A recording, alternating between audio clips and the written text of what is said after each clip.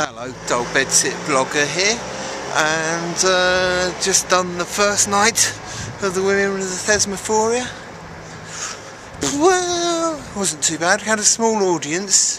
It was the first night. We weren't expecting a big amount of people.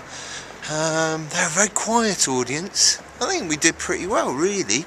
I think maybe the audience were cold and we didn't have any booze on the bar because we couldn't get the licence for today as well.